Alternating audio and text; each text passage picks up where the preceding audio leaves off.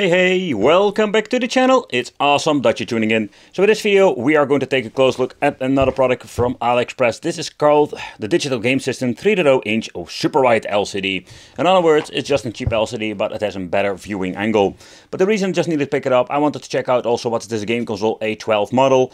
And yeah, the way of this thing is configured, I really loved like the red and white, let's say, configuration of colors. But this thing, like 666 in one, yeah.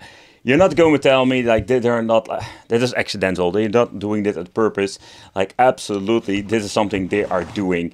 You know, I just needed to pick it up. What are we going to get in the inside? You do have like different colors you can pick up. I find this green with this, I think it is blue-green version. This is absolutely horrible. Of course, we have like the Switch look-alike with the blue and the red. That's something they're doing for like say 2 years now. So built-in battery, says that they have like around 20 hours of gameplay. So the idea behind this thing is like you can just pick this up, bring with you and just play your games on the go. But also plug it into a television and use it like in game system, or that's the idea behind it. So I must say, like when you're looking over when it comes to like the colors and also how it looks, it's quite interesting. It comes even with an analog stick. That is something that they don't use always with these, like say, cheaper devices. The D-pad itself, yeah, it's like a cheap D-pad, what you can expect from it, very long travel. At the right side, we're going to get ourselves the ABXY, then we have like select, reset and the start button over here. There's no shoulder button whatsoever. I do find this thing quite comfortable. Let's remove also the screen protector from this. Normally I'm always leaving these things on. The unfortunate thing is with these screens, they are like very glossy and yeah, they're just cheap plastic, so they will scratch up very easily. The way the thing is, like when we come with like the previous model where you can plug it in, you're only having low HDMI functionality, just a cheap, yeah, like just plug, and this is like an old school jack plug. It's like, oh man, it's like horrible signal. They're even using the old school mini USB on and off switch and the volume over here.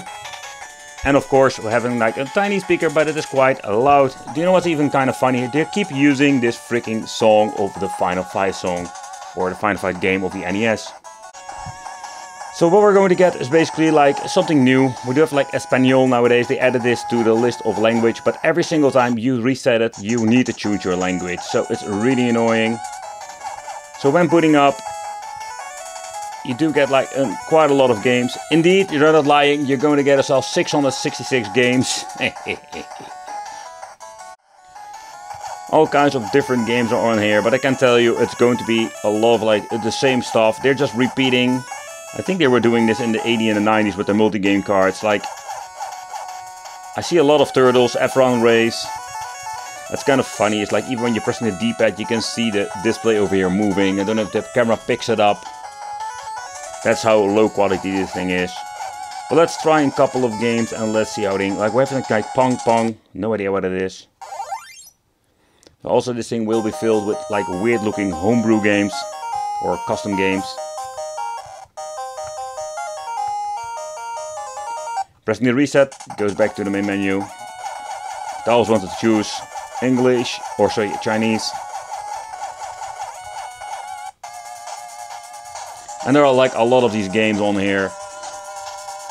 But where are you going to choose, for example, this Spider-Man game?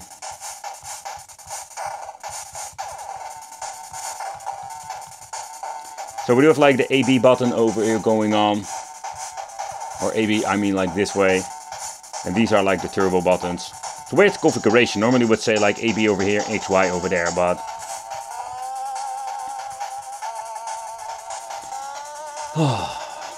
But what all of these, let's say, cheap devices have in common, that they're like having like the same kind of crappy displays. Of course, for the money we cannot really complain. I must say that in the first generation of these like 8-bit system, we had like very bad displays.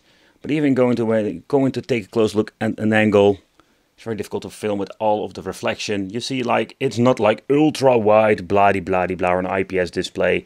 It's just your cheap LCD displays that you're also going to get with a lot of these previous models. What is kind of funny with these 8-bit systems, that we do have like these very strange looking ones over games. And I messed it up. Already I messed it up. But when you're looking at the gameplay itself, it's kind of cool.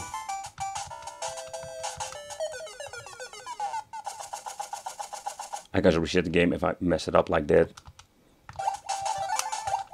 But the unfortunate thing is my button is like really sticky sometimes. Makes this thing freaking unplayable.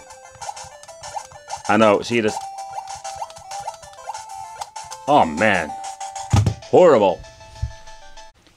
So that's a little bit unpleasant that we have like these very smushy cheap buttons. It's unfortunate because this thing plays quite comfortable. Also with the display you can see it doesn't show up all the colors.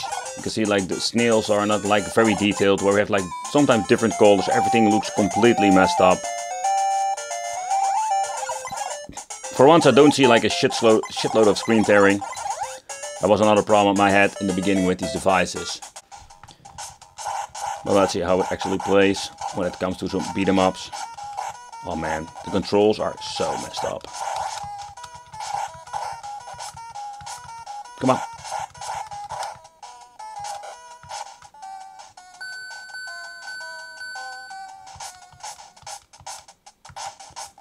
What's kind of funny if you look at it, like the controls are absolutely garbage with this thing. And the reason I'm saying this is because I was so confused. I was thinking this is the A and B, but when you're looking closely, this is A and B, the normal buttons, and these are like the turbo function. So when it comes to the button configuration, they completely messed it up. And also again, this button sometimes gets sticky. It's also a very long traveled one. It feels kind of smushy. But let's take a close look at the TV mode. Unfortunately, I didn't get an extra controller because it seems to be like they didn't send me, or I just completely forgot to. Oh no, wait, I didn't order it like that. Yeah, so the idea behind it is like normally what you're going to get is the system itself. You plug it into television, that we're going to do now, and with this configuration you can just like have the cool option, you know, like to play this thing on a television with friends. So I did try it with previous products and they seem to be working, but the weird thing is like, even if like an older model laying around, something needs to be configured inside the machine itself. Otherwise, plugging in the random controller doesn't work at all. I do have like a very long cable for once. Alright, so let's plug this thing in. It still doesn't, it just keeps on playing. That's not a problem with these things, like the cables and the connection are very cheaply made. Let's turn it off, let's plug it in television. I don't know what's going on, but the display goes on and off simply because I don't know what signal to pick. And let's choose a quick game. I do hear a little bit minor of an, let's say, an interference of the audio. But I think it's pretty damn cool to just play your games on your television this way.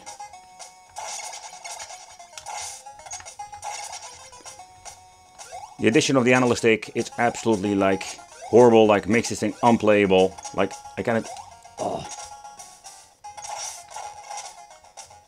or I just need to get used to it. In the end, it's not a great thing to have with this.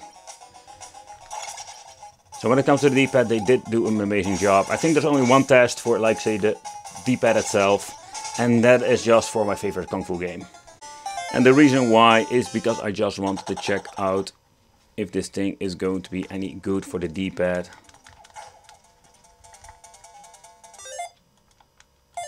Alright. So the movement seems to be just fine. So the D-pad just going to get itself like a pass. Again, the analog stick seems to be working just fine, but the main problem with the analog stick is it's positioned so weirdly. It's even like super uncomfortable to play. Oh yeah, let's try the turbo, the cheat turbo button.